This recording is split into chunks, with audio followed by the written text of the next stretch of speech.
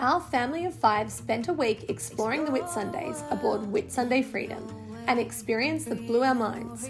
The boat was huge, 4 bedrooms and 4 bathrooms, plenty of indoor and outdoor space to unwind.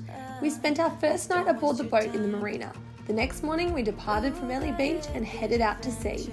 Our skipper Brad from Portland Road Sailing was incredible.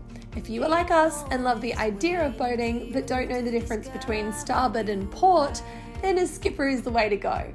He was so generous with his time, sharing his knowledge and love for the ocean with our kids.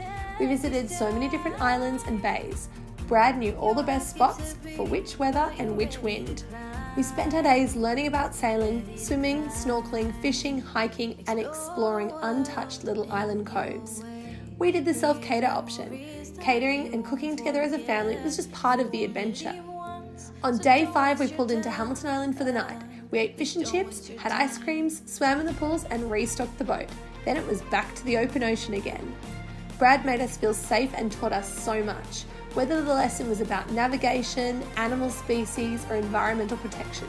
The kids just couldn't get enough of Brad. On day 7, we left wishing we had more time. Always a sign of a great adventure.